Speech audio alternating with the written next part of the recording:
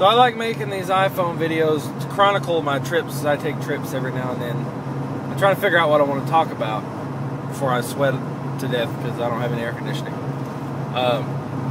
So I was thinking maybe I'll just talk about how it's 4th of July, or it's 4th of July weekend, and I'm pretty excited about, you know, taking a vacation and just being off from work. And the traveling part really I don't like as much because, again, I have to do it by myself, but, you know, I'm used to it now.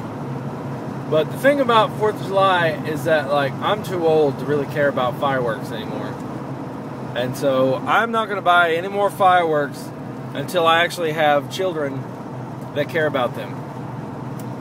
Because there's just no point. You know, there's always the letdown of actually having, you know, fireworks, and all you have is, you know, like sparklers and a couple of boom booms, and you're like, oh, that was it? Yeah. You know, and if I mean, you know, I don't want to put that much work into it. If I want a huge fireworks show, I will go somewhere and see one. Because then if it's messed up, you know, it's not on me and I didn't ruin everyone's holiday. So, if you really are into fireworks shows, go to DisneyWorld. If you really want to put on for your kids, by all means. But I don't have any kids, and so, nope. I would rather spend my money on cheap beer and gas for the holiday instead of fireworks. I even have fireworks in my closet that I haven't used in the past, like, 3 years. You know, they're just up there, chilling. Sometimes I'm shooting them off at random people whenever it's not 4th of July. That's actually the funnest part about 4th of July is fireworks fights. If you're not going to get in a fireworks fight, don't do it. That's one of my favorite memories of my grandmother was I came to see my grandparents for 4th of July. You know, I came to see both sets just to come out.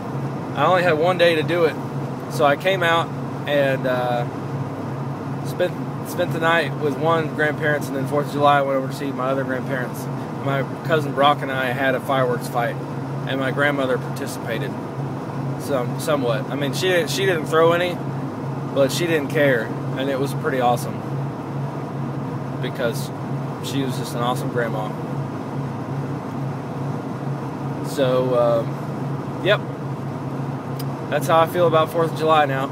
I hope everybody has a good one anyway. I mean, I'm not trying to rip on her or anything, you know.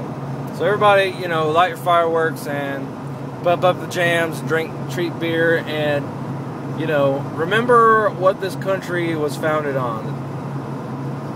In fact, somebody sent me a thing about, like, read the Declaration of Independence. Yeah, get online and read it. Read the Declaration of Independence. Just for, I mean, I'm not saying that it'll, like, open your eyes and you'll be a better American. But how many people have actually done that? I haven't. I think it's a good idea. Read it. Yep. That's what I got. So I'm on my way to Norman again to get my 4th of July on. So you guys have fun, and I'll talk to you later.